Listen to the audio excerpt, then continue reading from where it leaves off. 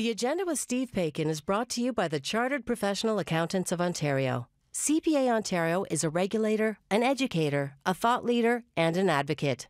We protect the public. We advance our profession. We guide our CPAs. We are CPA Ontario. And by viewers like you. Thank you. Animals cannot advocate for themselves. But tonight we've got two stories which highlight how their circumstances offer insight about them and lessons for us. First, we'll find out why a feral cat population boom in one eastern Ontario city hit a crisis point, prompting citizens to ask some hard questions. Then, explorer and author James Raffan takes us through the life cycle of a polar bear, evoking the growing perils they face, not of their own making. It's Tuesday, November 24th, and that's next on The Agenda.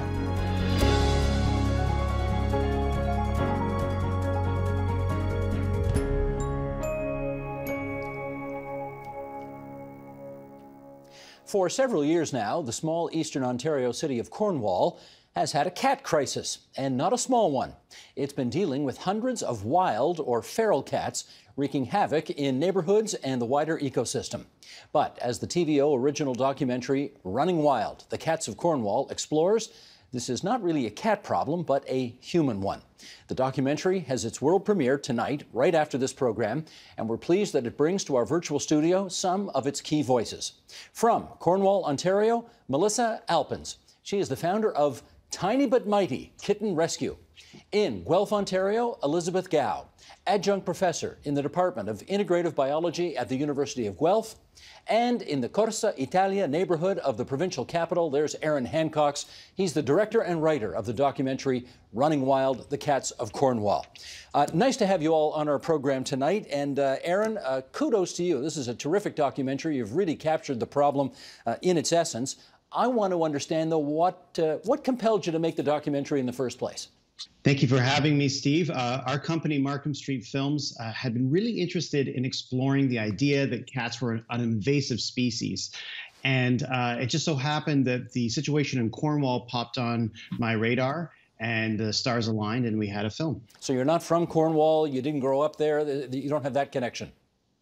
My family all lives in the Ottawa area, which is very close. So I think they probably shared with me the news of Cornwall. So I can have them to thank for it. Gotcha. Now, the cats in question here, feral cats, domestic cats, all of the above, what? Yes, domestic cats are really the species, and feral cats are unowned cats that live outdoors. And we're dealing with really any cat that lives outdoors, whether it be feral, an owned pet that goes outside. But feral cats are particularly problematic. Okay, let's take a little snippet of what you've been able to create, and then we'll come back and chat some more. Sheldon, if you would, the clip. They were just found loose in the plant. Yeah, our forklift guy, he thought it was rats.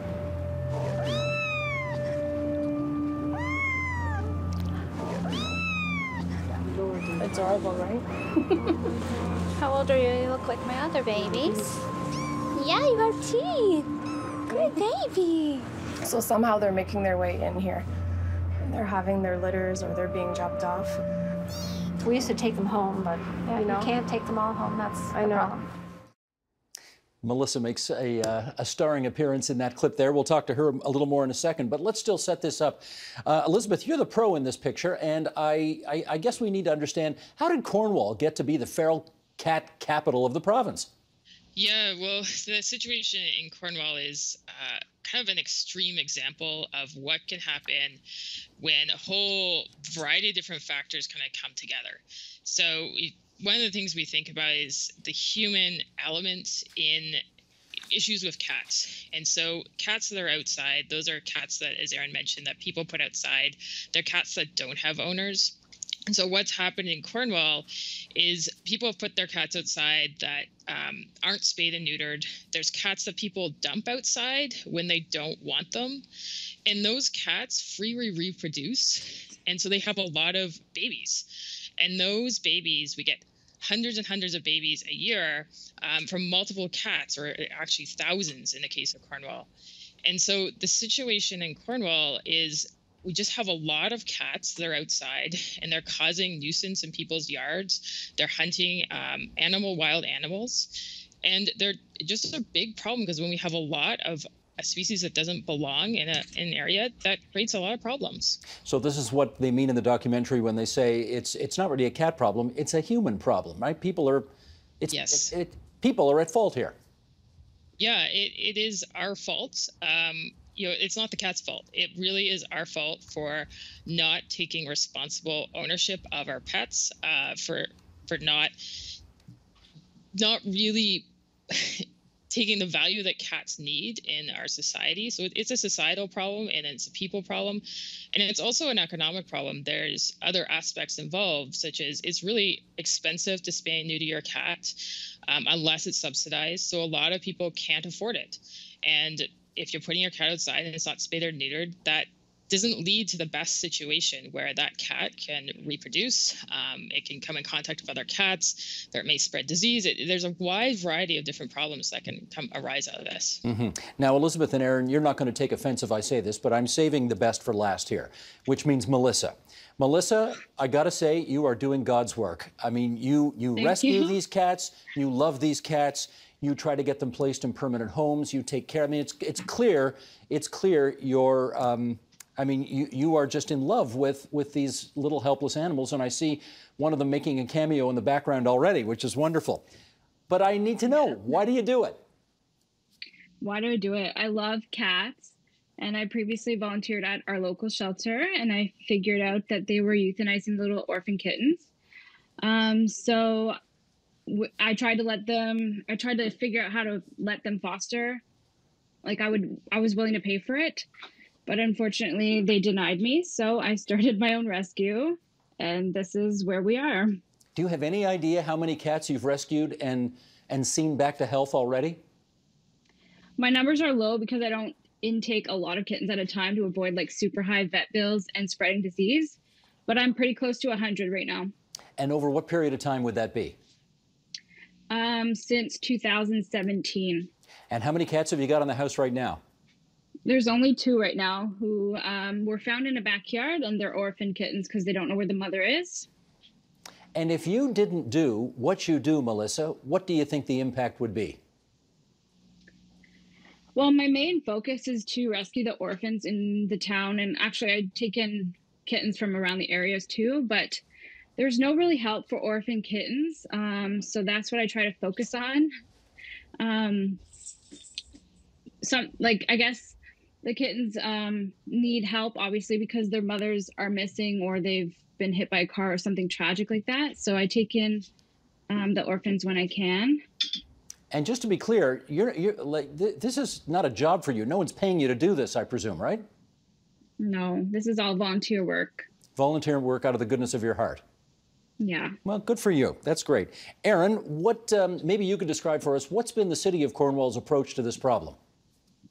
My understanding is that in 2008, the city made a concerted effort to try and fix the problem, partnering with the OSPCA, a charitable organization, and that at a certain point, the OSPCA and the city just ran out of resources and steam and said, this is really beyond our capacity to fix this problem. And as Dr. Gao mentioned, when the problem exists, it can spread exponentially because cats breed so much. So if it's left unchecked, it just runs wild. And that's what happened is over the past 10 or 12 years, this situation just became so bad that it reached a crisis level. It started making news headlines, which is, of course, how I found out about it and found out about Melissa's work. In which case, Elizabeth, why don't more people spay or neuter their cats? If they did, presumably this problem goes away. Yeah, it's a very complicated situation because it's expensive to spay or neuter your cat. It takes time, and a lot of people don't have those resources. So the problem with cats is we often think of them as a bit of dispendable animals. We treat them a little bit quite differently than dogs. So people sometimes they want a pet, they don't have a lot of money, so they get a cat. But to spay and neuter a cat, we're talking sometimes a few $100s. That's a lot of money for some people.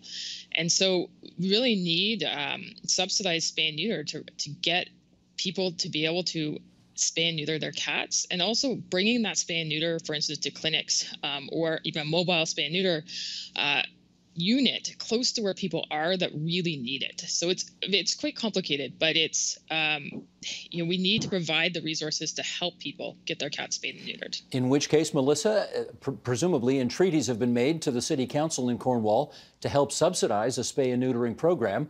What's been the effect of that? Well, it's been a little difficult with COVID. I think it has delayed their entire plan to bring the mobile clinic more frequently. And I know the shelter has been closed since March, as far as I'm aware. So they've been directing people to My Rescue, which has been difficult.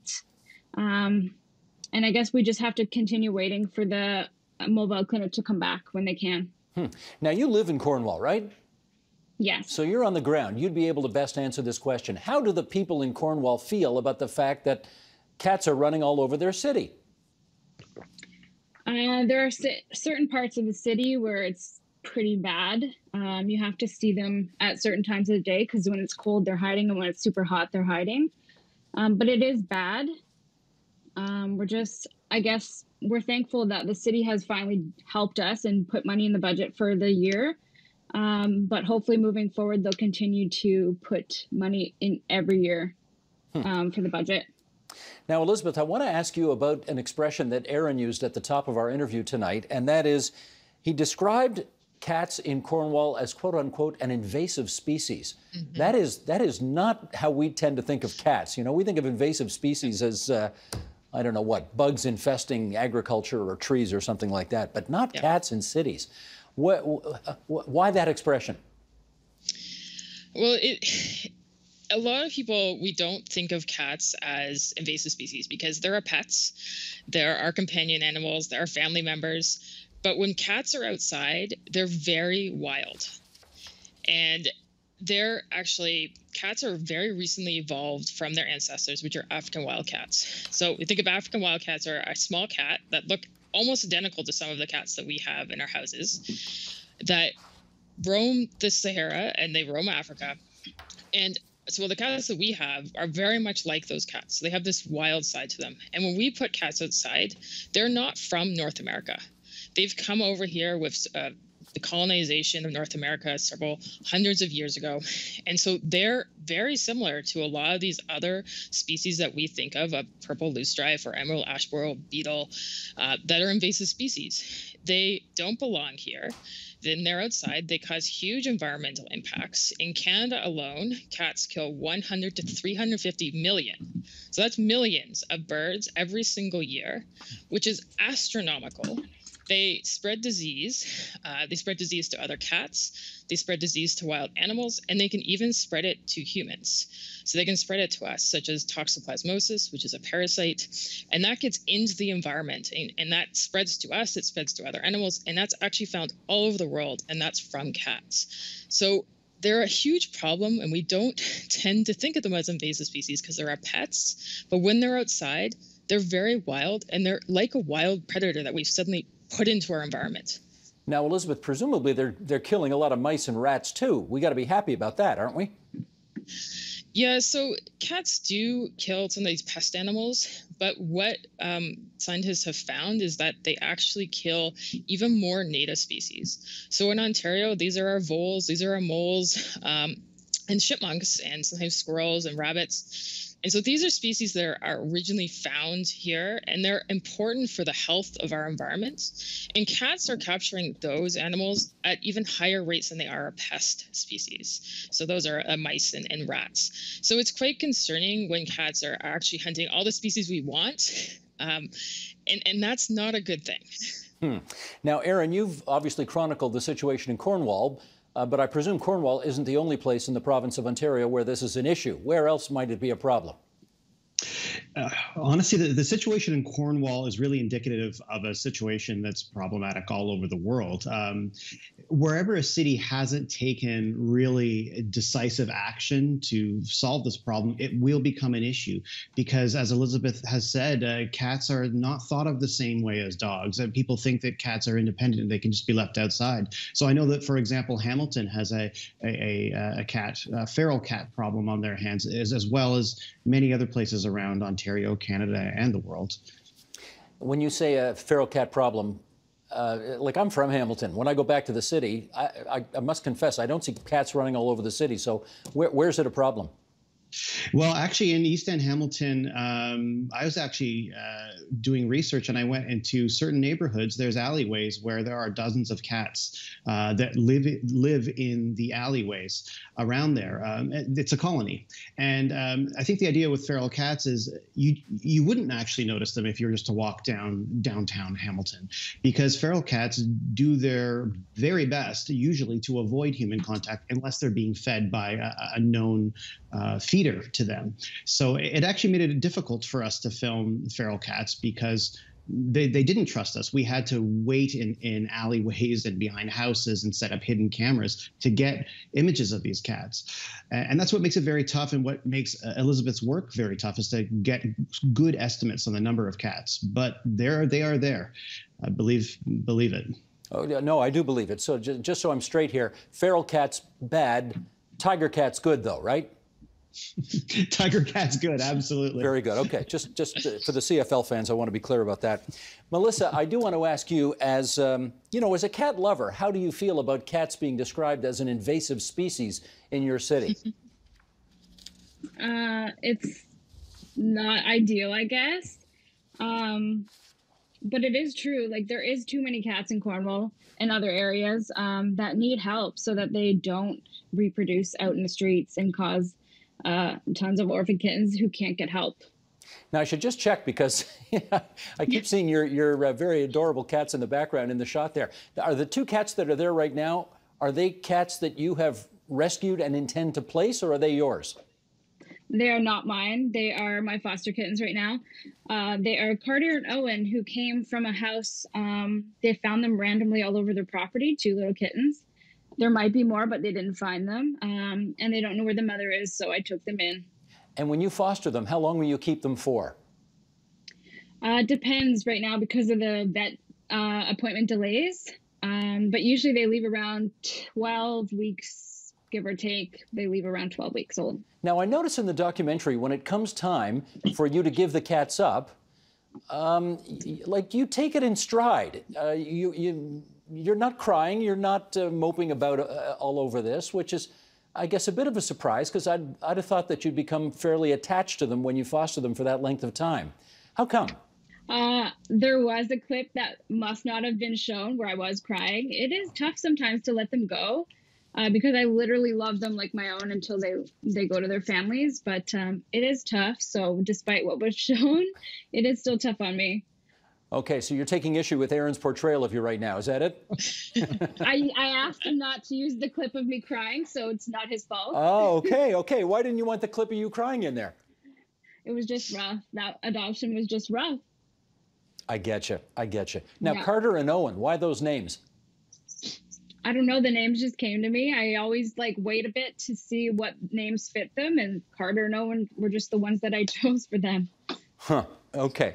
Elizabeth, let me get you back in here right now. What is the province of Ontario able to do on this that it so far has not yet done?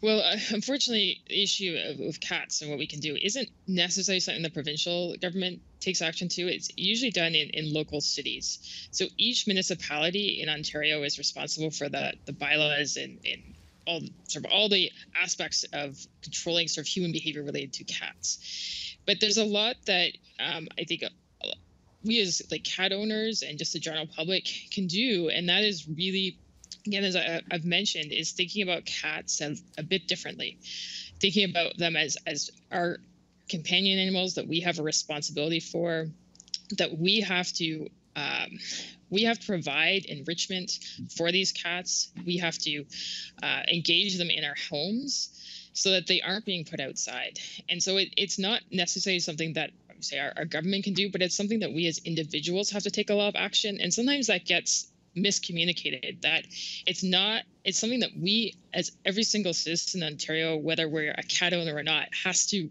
really take action on this issue, and especially when we do have a cat of trying to keep it indoors. Now, Aaron, you having looked at this issue, obviously, and having made the documentary, have you come up with some ideas for potential solutions to all of this?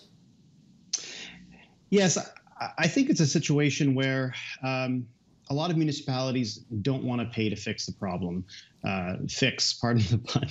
But it's one of those situations where if you don't fix the problem, it will only get worse and only get more expensive. So I don't think it's a question of should money be allocated. It's a question of how much and when, and earlier is better. It just cannot go unchecked. And if there's a situation where the tax base of a town or a municipality doesn't have the funds, or it's an impoverished area, then the city needs to dig deep and help, because this problem cannot go unchecked. Now, the risks are too great. Right. You do tell a story in the documentary which is really disturbing, which is some feral cats outdoors, and some neighbor decides that the best way to solve this problem is simply to poison the cats. Now, presumably that's illegal, but how much of that is going on right now, to the best of your knowledge? Anecdotally, there's a lot of that going on anywhere. Certainly in Cornwall, we heard about it. We heard about poisoning, shooting, and probably more common is where an unwanted cat is trapped and then released in the wild. And the outcome for that cat is arguably worse than any other outcome, because that cat will be forced to hunt for itself, fend for itself, and most likely become victim of a coyote, frankly.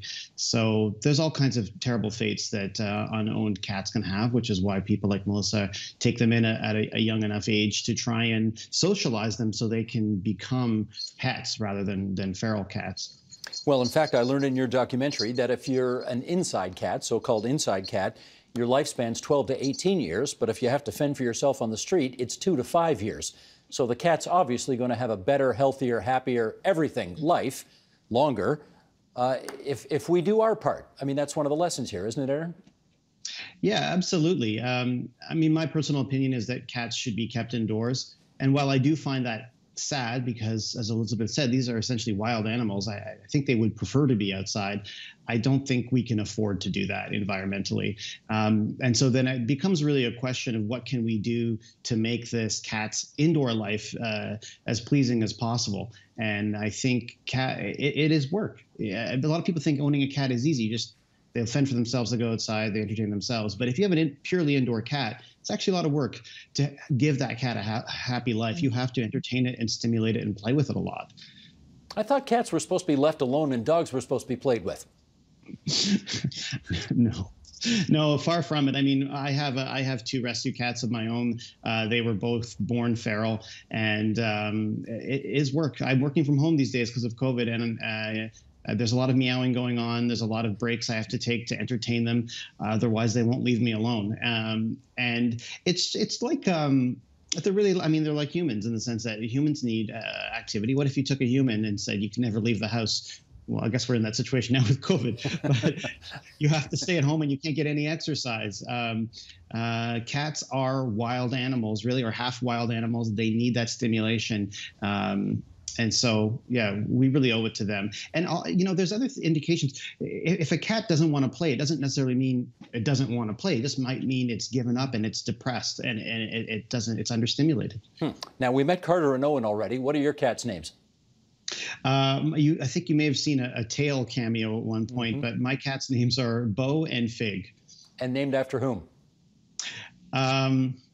Bo was actually an abbreviation of his foster name, so I can't really take full credit, but it's Beau. He's a very handsome cat. He's fluffy and black and majestic, and he's French. And Fig is because my wife is Italian and she loves Mediterranean fruits, I guess. Okay.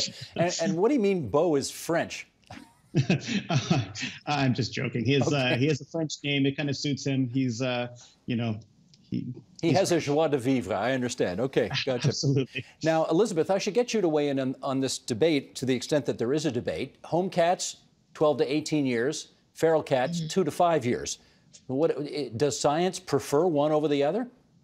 Well, it's, as Aaron has kind of brought up, it's a tricky thing because cats have this sort of wild side. They have this very companion animal side. Some people actually call cats wild companions because they have this wild side, they have this companion side.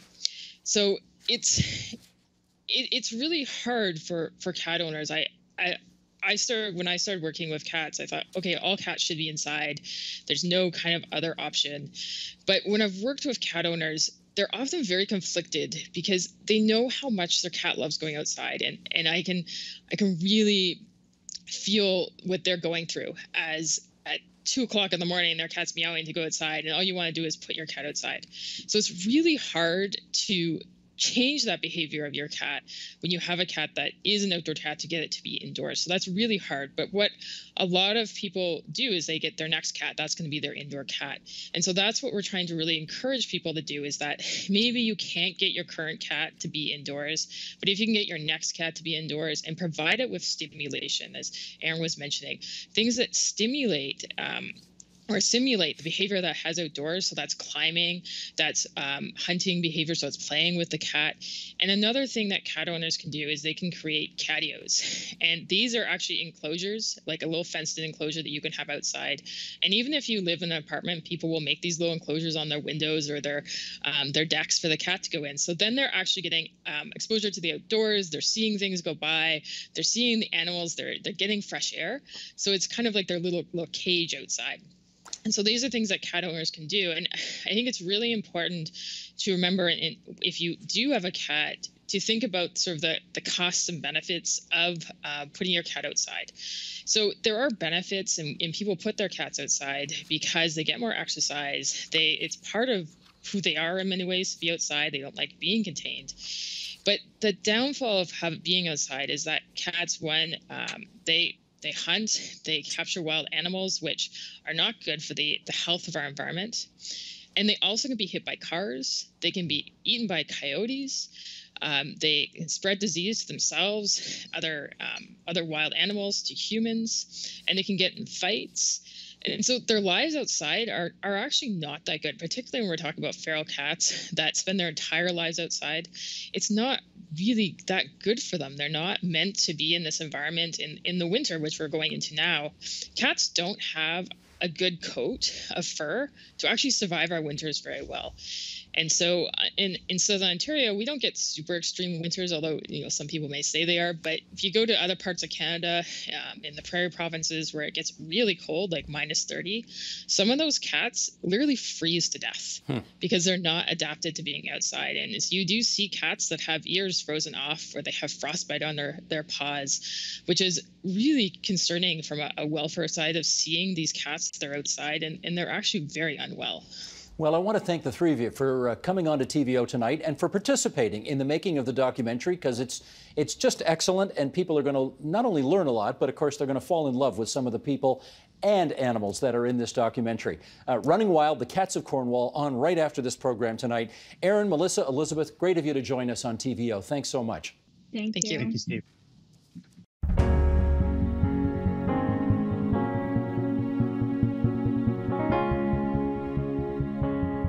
After 4 decades living and working in the circumpolar world of Canada's far north, explorer and author James Raffan made an unusual choice for his new book. In order to help people truly understand the reality and science of what's at stake there, for polar bears and for people, he's written not a textbook or a polemic, but an imaginative work that hitches a ride with a most remarkable protagonist. The book is called Ice Walker, A Polar Bear's Journey Through the Fragile Arctic, and it brings James Raffan back to our airwaves tonight from Kingston, Ontario. And it's so good to have you back on this program. I don't think you've been on TVO. We're certainly not on our program for about 13 years, so it's great to see you again. Still alive, Steve. Great to see you. Good evening. We're both still hanging in there, I guess. Okay, good. I want to start by just reading an excerpt of the book, and then we'll come back and chat. So, Sheldon, if you would, let's bring this graphic up, and away we go.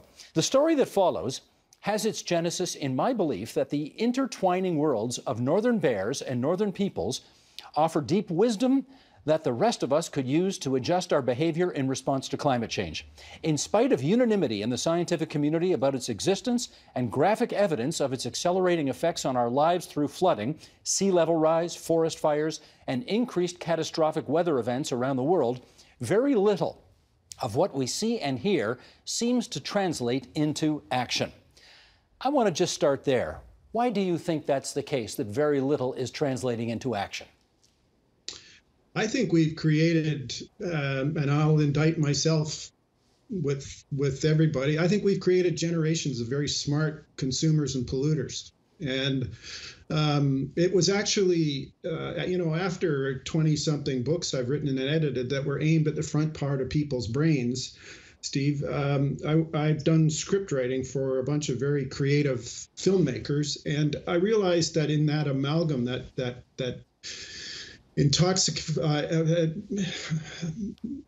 incredible amalgam of sound and image and idea, filmmakers aren't aiming so much at your head as they are at your heart. And I'm convinced more so than ever that we don't act on what we know, we act on what we feel. And I wondered what a book might look like that was aimed at somebody's heart first. Well, I can tell you, mission accomplished, because this book really does aim right at your heart. You tell the story of how do I put this? You've sort of, you've made up the story of a fictitious bear, but of course all the details of the story are true. And I wonder how you hope, by using that story and getting us to sort of fall in love with that polar bear, how you hope that might change behavior. Well, the last line of my last book, called Circling the Midnight Sun, is "We are the bear," and that was sort of a side shot on Al Gore's amazing 28 seconds of video in An Inconvenient Truth, with a bear swimming around in a warming sea looking for a place to call home. And I think we are the bear. But bear images have been used to sell cars, consulting, cameras, Coca-Cola.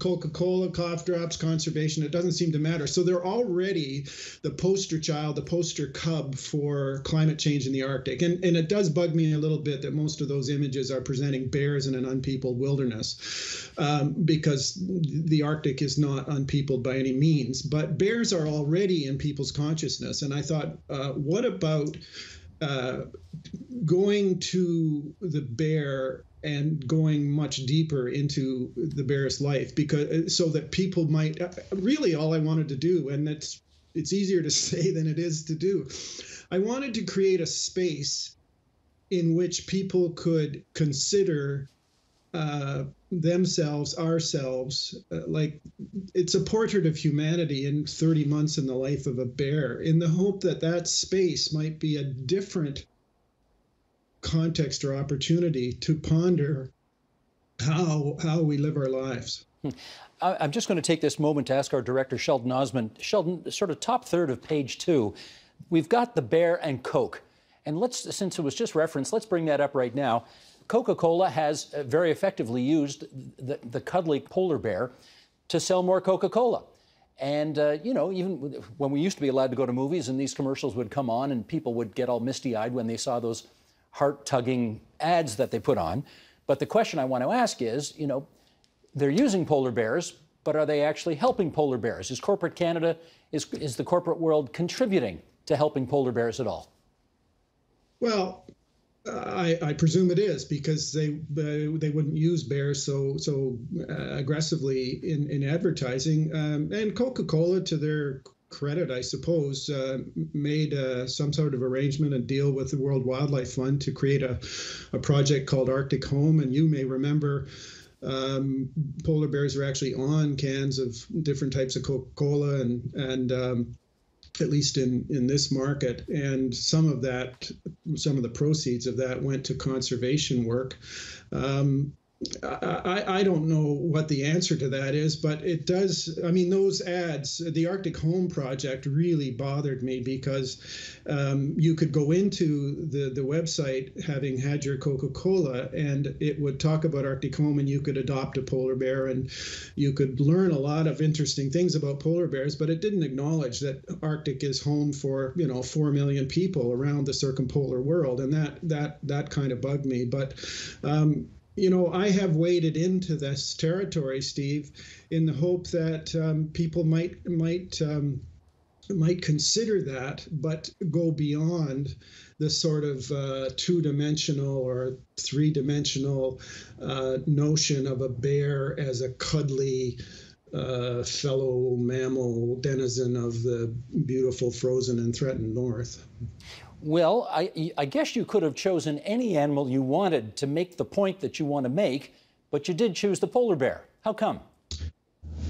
Well, it brings in another thread in the motivation here, and that is that, as a kid growing up on the banks of the mighty Speed River in Guelph, Ontario, I really, really wanted to be a marine biologist. And, the stuff of my childhood reading and adventures was imagining me as,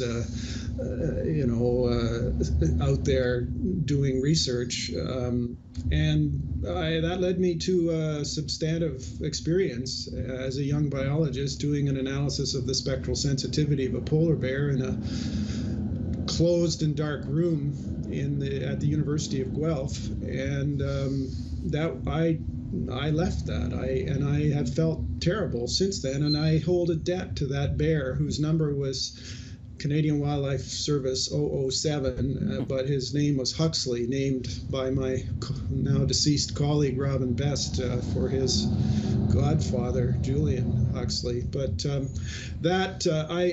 have felt through, well, that was in the mid-'70s, and I've felt since then that I needed to atone somehow to Huxley for abandoning him in a cage at the University of Guelph.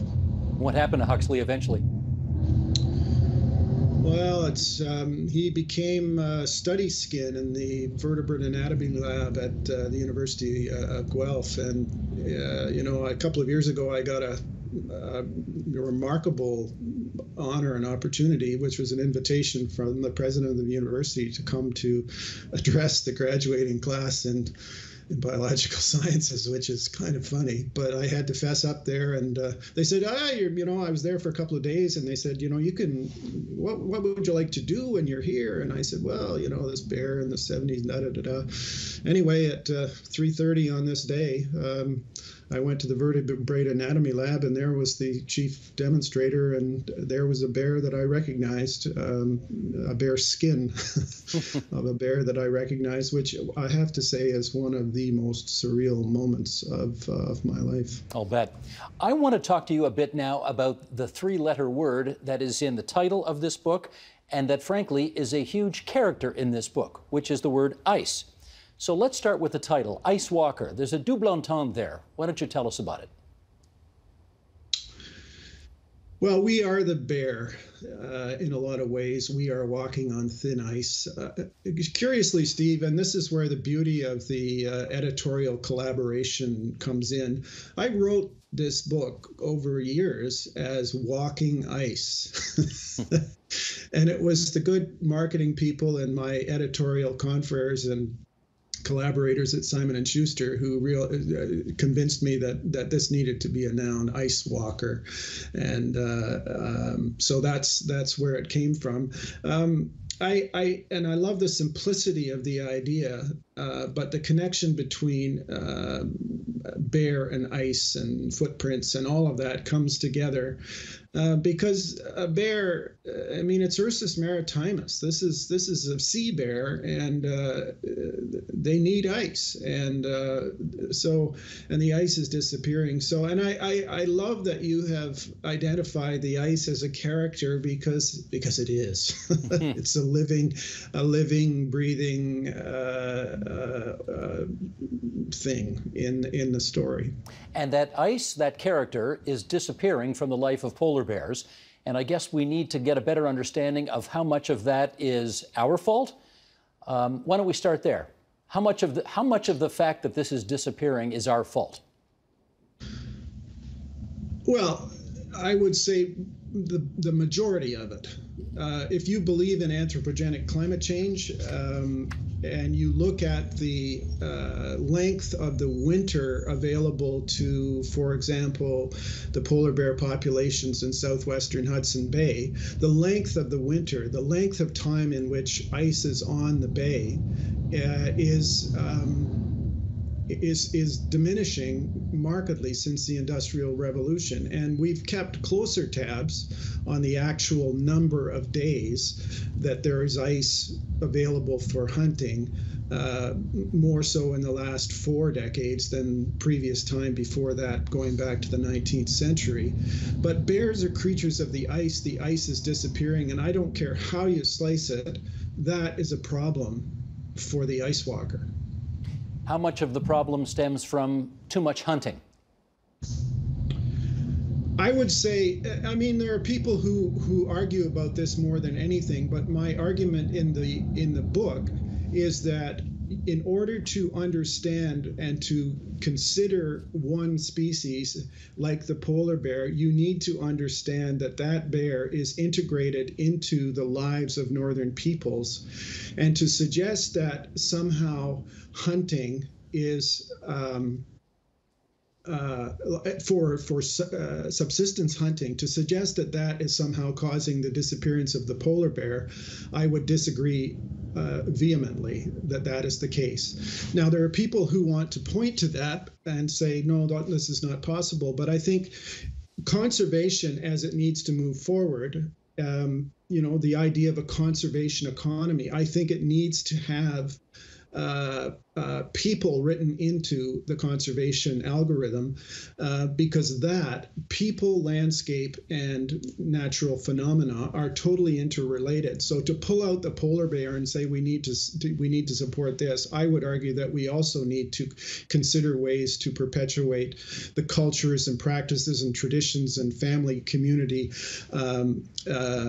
practices of northern peoples whose lives have been integrated with the polar bear since time began. I totally take your point on that, and let's acknowledge right now that here's two white guys talking about indigenous culture and the integration of the polar bear in that culture for thousands and thousands of years. Having said that, I think I read in your book that there's 25,000 polar bears left in total. And you know, I'm just asking the question. I don't know the answer. Do we have to do something? Maybe it's a moratorium, I don't know, in order to protect them more when they seem so very vulnerable to extinction right now? I don't think you will find a more cogent conservation scheme than a conservation scheme or agenda that is written by and with northern people who understand bears as well as scientists, but in very, very different ways. And we need to work together to do that.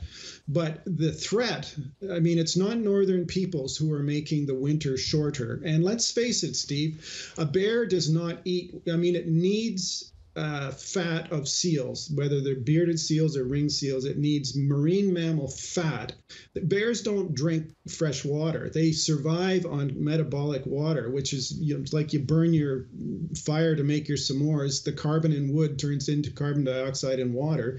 Bears burn fat, seal fat, to create carbon dioxide in water that they use for all their water needs. But they need to get a certain amount of fat on board so that they can go ashore. And in the days when the summer was 2 months long, no problem fasting for 2 months. Even harder when you're a pregnant female. But when the summer is 6 months long and you don't come ashore with enough fat, that's a problem. And that is a problem that is not being caused by northern hunting, northern peoples integrated with it. It's a problem that is caused by the shortening of the winter, which in my book is caused by all of the anthropogenic climate change factors that we're so incredibly clever about, but yet don't seem to be able to integrate into our lives in a way that makes much difference. Gotcha.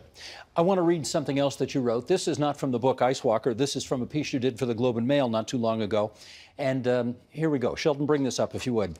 If we lose the polar bears, we are also losing the very thing that many would argue distinguishes us from animals in the first place: the ability to choose our paths, to have rational dominion over our animalistic instincts, to enact the human wherewithal, to put morality into action, and to create a better version of the world we live in. By choosing not to alter our behavior in any meaningful way, despite all evidence pointing to how destructive it is, we are losing part of what it means to be human. And I wonder as well, James, whether, given that probably 2/3 of the world's polar bears live in Canada, whether we Canadians have a special responsibility to deal with this. What do you think? Gee, that sounds like a rant. I was kind of teeing you up for one. Yeah, well, I want to be the Canadian and say, I'm sorry I said that. I'm not sorry I said that. And what do we have a special responsibility? Yes, I think we do. But and this is one of the reasons why when our politicians reach out to other governments, to other leaders, global leaders, to create solutions, that makes me very happy. And we can talk more about that if you like. But, polar bears are alive and well in our consciousness, and I think we have a lot of people in the north who know polar bears, and so yes, I think if we bear, it's almost like an opportunity that Canadians have because the preponderance of polar bears are in this country, but I think we have an opportunity here to show leadership as we are, and in coming forward with complex and integrated cross-cultural solutions to finding policies and finding laws and governance strategies that will take us forward together. And in the Canadian example, I think, is quite powerful in that respect, because a lot of people turn to us in the Middle Earth, if you like, turn to us for that kind of leadership because we are a northern nation. I know you said it in your last book, but you do repeat it in this book as well, near the back. And I'll just read a couple of lines of it. You say, by better understanding the bear, we better understand ourselves. We can do better. We must do better. We are the bear, as my northern friends have known all along. You know, most of us in this country, though, live within 2 hours of the American border. We'll never see a polar bear in our lives. And I wonder whether you think it's a tough sell to convince people that they ought to care about something that is so out of sight and out of mind. How tough a sell is that? Well, Steve, you and I both have PCBs circulating in our bodies. We have heavy metals. We have experienced catastrophic climate events. We are living in a world where the seasons are shifting as a result of climate change. And we are carrying with us already, those of us in North America, images of polar bears already. So I really am hoping that by animating the idea of a polar bear as us, we might consider that those issues the bear is facing are our issues, but also not that far away. The world is getting smaller.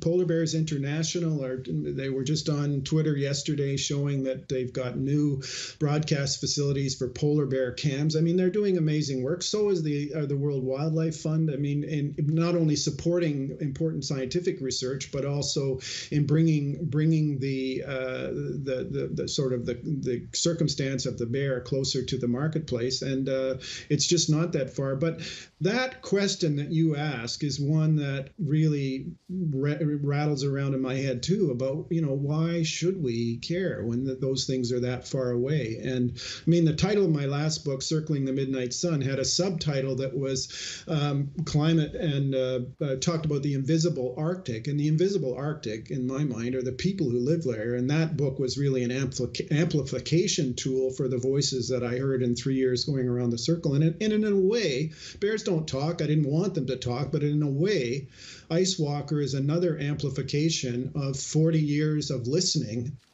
to, let's call it, the voices of the bear and the bear people in the Arctic. And this is me as a writer trying to bring those voices here and to make them present. And I think making them present and simplifying the story was why the creation of this book took so damn long.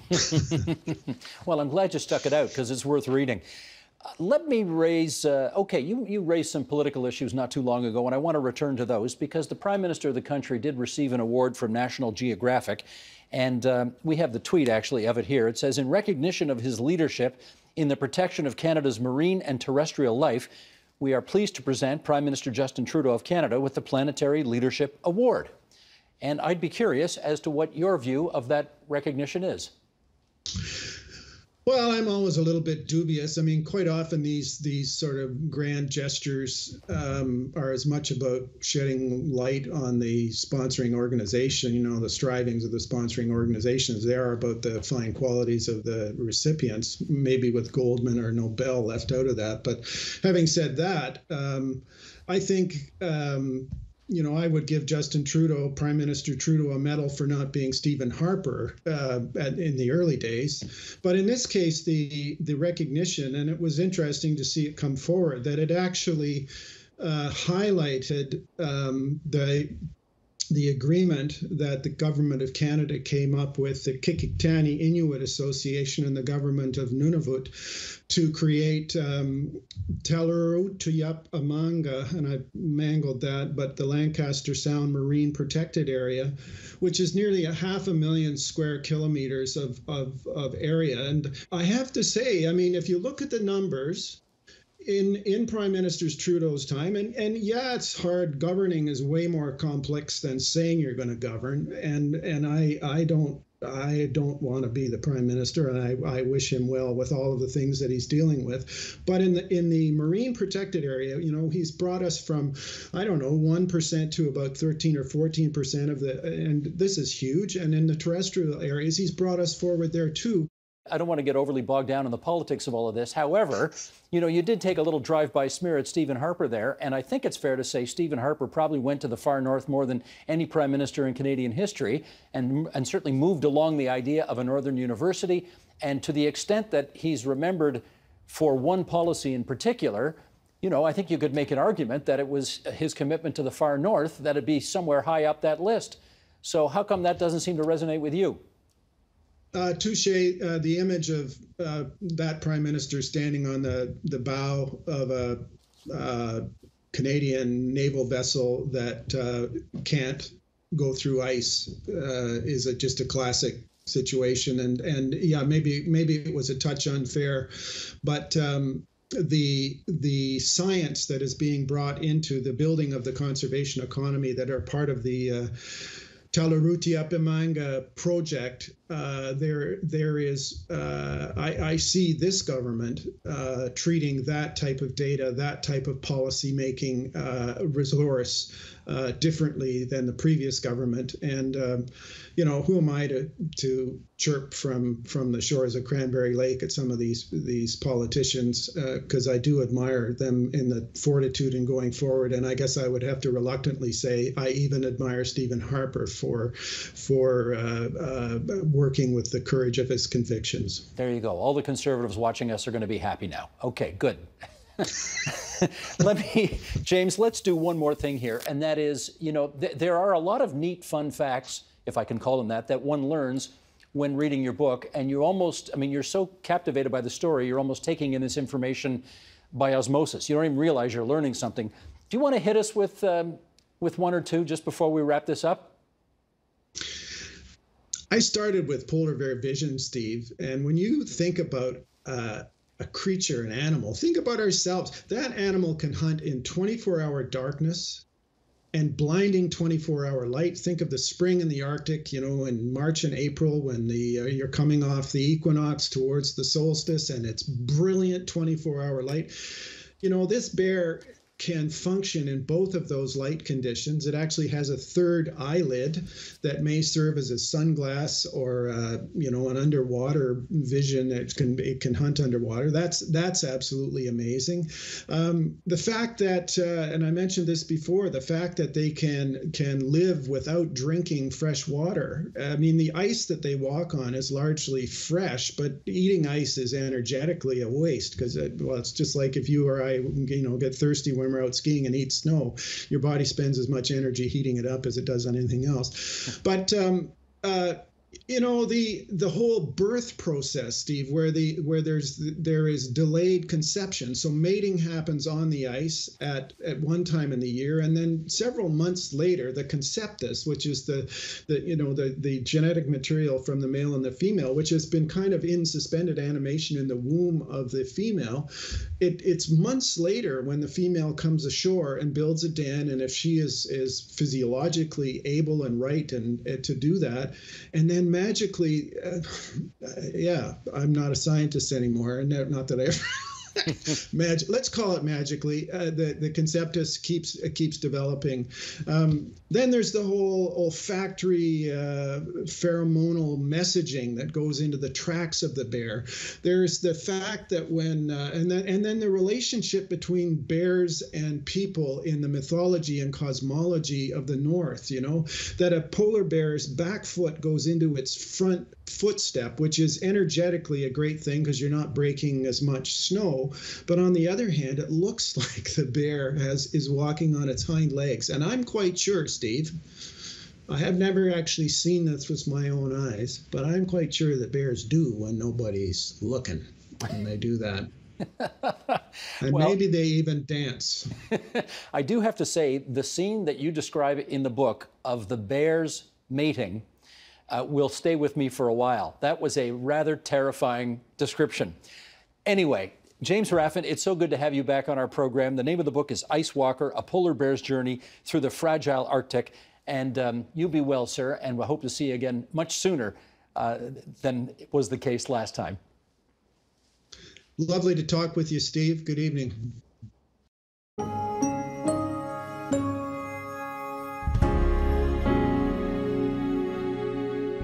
And that is the agenda for Tuesday, November 24th, 2020. In spring, during the first wave, Ontario promised to put a so-called iron ring around seniors in long-term care. Tomorrow, we'll hear from the minister in charge on how well she thinks the government's done. Also, we'll get insights from long-term care experts who are currently coping with this second wave of COVID-19. And just before we go, a quick reminder, stay with us for the world premiere of the TVO original documentary Running Wild, The Cats of Cornwall. It's coming up next and also available to stream anytime at tvo.org/documentaries. I'm Steve Paikin. Thanks for watching TVO, for joining us online at tvo.org, and we'll see you again tomorrow. The Agenda with Steve Paikin is brought to you by the Chartered Professional Accountants of Ontario. CPA Ontario is a regulator, an educator, a thought leader, and an advocate. We protect the public. We advance our profession. We guide our CPAs. We are CPA Ontario. And by viewers like you. Thank you.